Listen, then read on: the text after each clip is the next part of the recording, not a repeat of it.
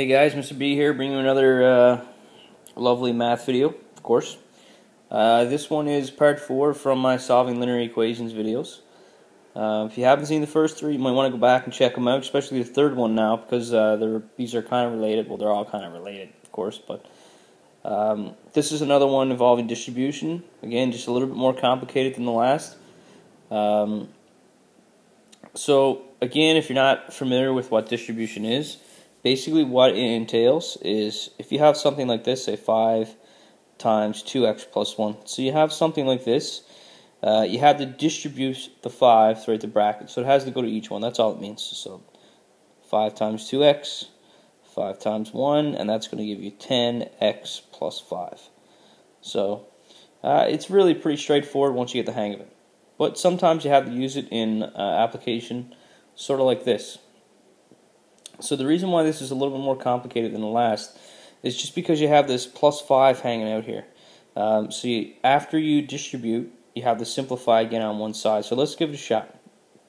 So we're going to go with 2 times 3x, 2 times 1. So that ends up becoming 2 times 3x is 6x. 2 times 1 is 2.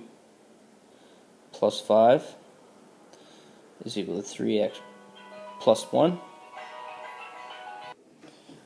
Sorry about that, guys. The missus' cell phone went off, so you know how it is. Yeah, so I was just in the middle of distributing. I did the first step here, 6x plus 2. And then I have this 5 hanging in here. So what I had to do is combine these two. So it's just an extra step in this thing. So you want to really look for that. Some people might try to, subtract 5 from both sides and subtract 2 or whatever. That just adds an extra step. So we want to sort of simplify this down as much as possible before we start moving stuff around. So we have 6x plus 7 is equal to 3x plus 1. So that's 6x. Now we have a choice, variables or numbers first. I'm going to go numbers. So plus 7 minus 7 is equal to 3x plus 1 minus 7. So both sides, we have to do it on both sides. Cancel, cancel.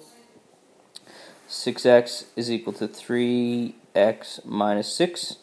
So now I'm going to get rid of the 3x there. So it becomes 6x minus 3x is equal to 3x minus 3x minus 6. So cancel, cancel. So we got 3x is equal to negative 6. So again, I need to divide. I got 3 times x. So in order to undo that, I have to divide. So divide by 3. Whoops. Divide by 3. So then I'm left with, that cancels, x negative 6 divided by 3 is negative 2. So there you go. A slightly more complicated example of having to use distribution. Again, these things build up, so you got to practice. Let's do another one. So again, this might be a good chance to pause and give it a shot yourself, and then see what you get, and then check my answer, of course.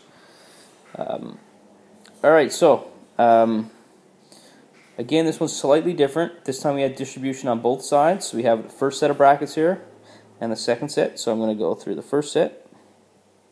Then I'm going to go through the second set. So then I have 2 times x is 2x. 2 times 5 is 10. And plus 2. So this is my extra step here, that plus 2. Just makes it a pain in the butt, really all it does. And then 3 times 2x is 6x. And 3 times 1 is 3. So then I have 2x, and then I'm going to add these two guys. Whoops. And that becomes plus 12 is equal to 6x plus 3. So then I'm back to variables on both sides, numbers on both sides. So get rid of the number first. So let's see. 6x plus 12 minus 12 is equal to 6x plus 3 minus 12. So minus 12 from both sides. So gonzo on that side. 2x is equal to 6x. 3 minus 12 is negative 9, or subtract 9. So you got to remember your negatives, of course. But of course, if you have a calculator, don't be scared to use it. And then we have that 6x, we need to get it over, so I'm going to subtract 6x on both sides, so 2x minus 6x is equal to 6x minus 6x minus 9. Cancel here. Negative 4x is equal to negative 9. We got negative 4 times x. Got to get rid of it. Got to divide. Negative 4, negative 4. So then I'm left with these cancel. I'm left with x is equal to, again, I don't have enough room. I'd continue down the page if I could. Negative 4 divided by negative 9, which is just the negatives will cancel. 9 over 4. So there it is, guys. Hopefully this helps. Hit me up on Twitter, hit me up on YouTube, whatever you want. Or if you know me personally, you can talk to me personally. Alright, good luck. See you in class.